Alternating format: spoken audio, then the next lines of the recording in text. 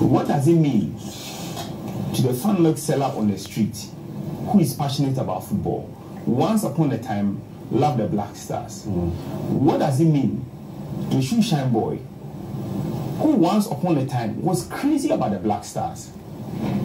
That today in 2022, he wants to listen to what the head coach of the Black Stars will say ahead of a game on Friday. And we are telling these people to go and pay either 5 Ghana cedis or 3 Ghana cedis before they can listen to the head coach of the Black Stars. I think this was very, very unintelligent on the part of whoever took that decision. Especially when you have gone to town with the mantra, bring back the love. If you want people to bring back the love, as you say, you do things, you persuade them, you apologize, as Jerome was saying, things that you've done in the past, in public, and you try to tell them that, look, all the money issues that, I mean, try to win them off that kind of belief. But if you are telling these people to even hear the national team coach talk, go and pay money.